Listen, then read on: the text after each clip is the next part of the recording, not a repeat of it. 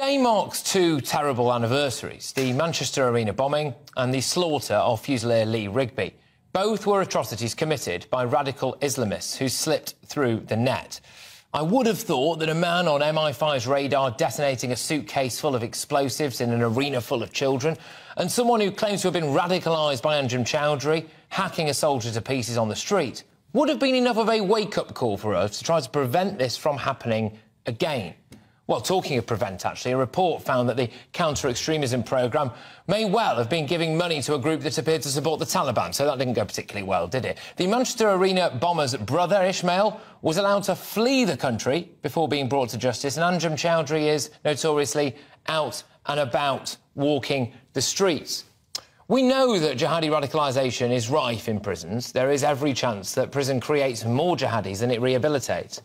We've got people like Fishmongers Hall terrorist Usman Khan gaming the system, convincing people that he's no longer a threat, being sent out into the wild and stabbing two young people to death.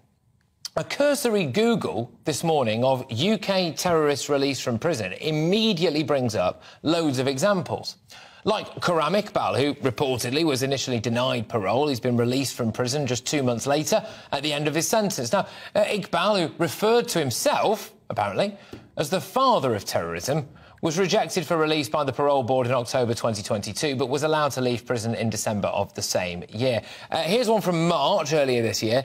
A terror gang linchpin inspired by Al-Qaeda to hatch a plot to blow up the London Stock Exchange has been cleared for release. This is all according to reports, of course. Mohammed Choudhury, 33, has been freed and recalled to prison in the past. Examples like this are absolutely everywhere. You can just go and Google it yourself right now and you will find 20 or 30 of these within minutes. Now, I want to make this very clear, I absolutely would never want to speak for the families of the victims of the Manchester Arena bombing or Lee Rigby's family or anything like that, and that's not what I'm doing here. It's just my personal view that the best way to honour their memories would be to make sure that the same type of terror attacks don't happen again. And I can't help but feel like we're still too soft on terror. And we're not helping ourselves with what might as well be an open-door policy in the Channel, for example.